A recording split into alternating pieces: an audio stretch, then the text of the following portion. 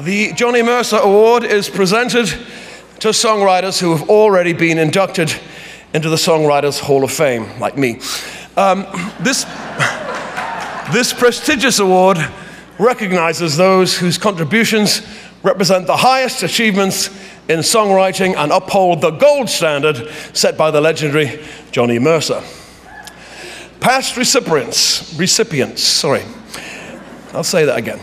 Past recipients include Stevie Wonder, Carole King, Stephen Sondheim, Billy Joel, Jimmy Webb, and Smokey Robinson. Tonight's honorees are truly one of the great songwriting teams in music history: Elton John and Bernie Taupin.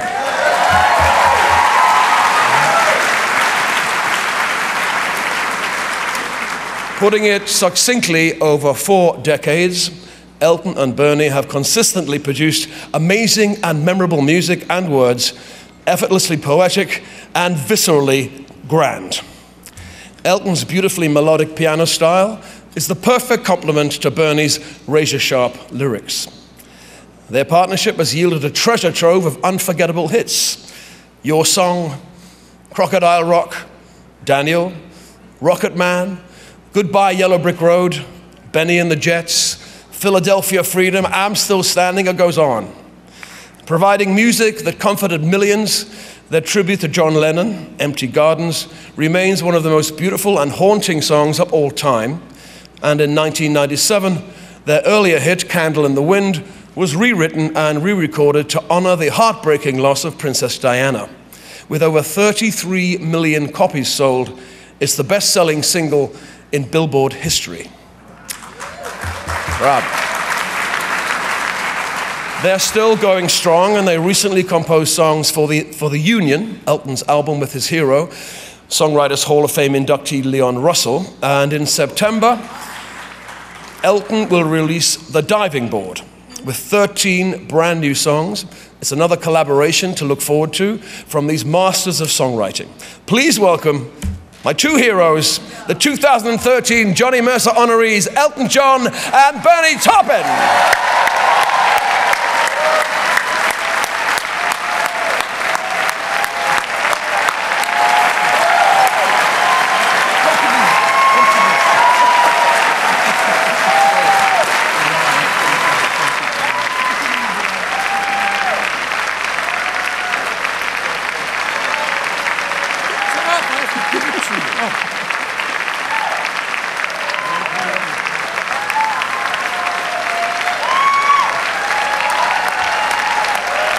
Johnny Mercer, lyricist, man. All right, I'm going first. Make a change. Thank you, the ever-eloquent Sting. Thank you, Songwriters Hall of Fame, Jimmy Webb, John Teeter, all the people that did the legwork, Johnny Barbas, Frank Curtis, my beautiful wife, Heather. I'll be brief. I always wanted to write stories. When I was younger, I heard the songs of Woody Guthrie and people like Johnny Cash singing Don't Take Your Guns to Town, Johnny Horton, Battle of New Orleans, and most indelibly, the late, great Marty Robbins, who for me was sort of the blue touch paper. And later on, I got the opportunity to tell stories. But along with that, I got something that was kind of heaven sent, something that I never dreamed of. I got somebody who took my stories and made them multi-genre, multi-dimensional, and multi-generational, and still continues to do so. And I think, you know, if my stories were screenplays, I think I got sort of David Lean and John Ford wrapped into one. I got somebody who put wings to my songs, took them all over the world, and made them belong to people, made them special to people, wrote things that made people believe those songs were their own, made people believe that we wrote sort of the soundtrack of their life. And So tonight I want to say something, because this is very important to me, because Elton is always more than generous about what he says about me. He always says that without me it'd be a blank canvas, without Bernie Taupin there'd be no Elton John. Well, I'd like to say without this guy, you know, I may have ended up telling stories, but I'm not sure anybody would have been listening. And I know, and I'm fully sure that I wouldn't be here tonight. Thank you.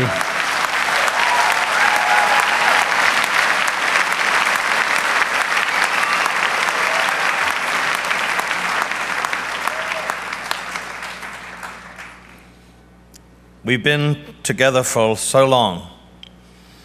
Our journey started about 46 years ago. We've never had an argument. We've never had a fight. Nothing to do with songs. We may have had an argument about what I was wearing or how I behaved. The most incredible, special relationship in my life, my first real important relationship, wasn't with my father, wasn't with my mother, it was with my grandmother. And secondly, it was with Bernie Taupin. It became the brother I never had, the friend I always wanted, and one of the loves of my life, and still is. And the fact that we are still together and have given each other the chance to write with other people, which you must do. You must give each other freedom to try out other sources. Because of that, we're still together. And I think that's pretty amazing. And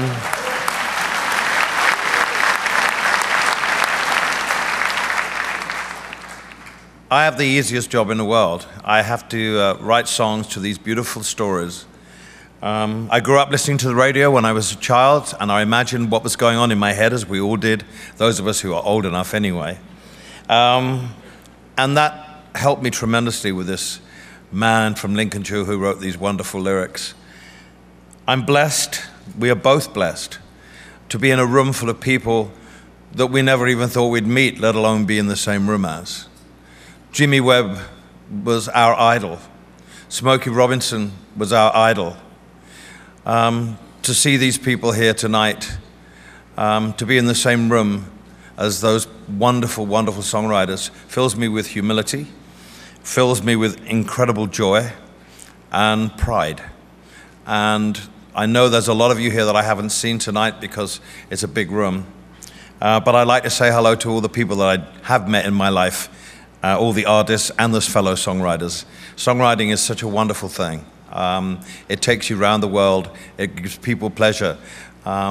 We take it for granted sometimes, and then people come up to you and say, you have no idea what that song meant to me. And of course I have ideas, because certain other people's songs meant so much to me at certain points of my life, whether it be good or be bad. You are all creative people in this room. It's an honor to be here, to receive this award from the Songwriters Hall of Fame, from Jimmy Webb. The Johnny Mercer Award means a hell of a lot.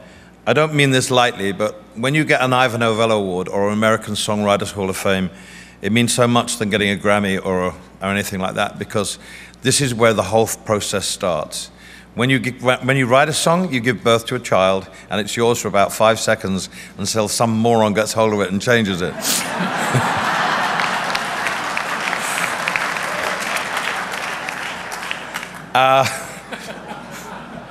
Couldn't help yourself. No, I didn't help myself.